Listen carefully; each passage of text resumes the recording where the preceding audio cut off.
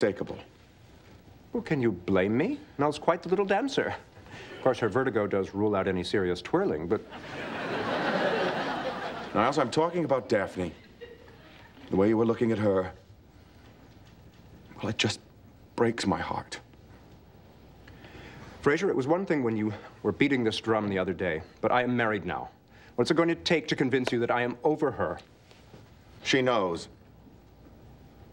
What? Daphne knows that you have feelings for her. She's known for some time. How?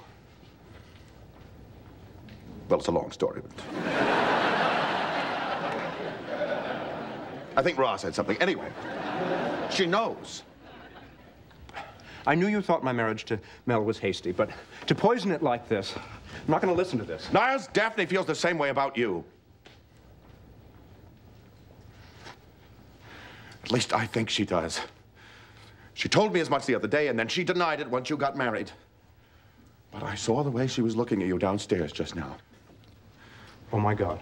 Niles, I'm not in the habit of breaking up people's marriages. But how could I not tell you? You're my brother. I love you. Niles, darling? Yes, honey. You left with our only room key. Here, I'll let you through this way. Oh. I am so sorry. It's all right.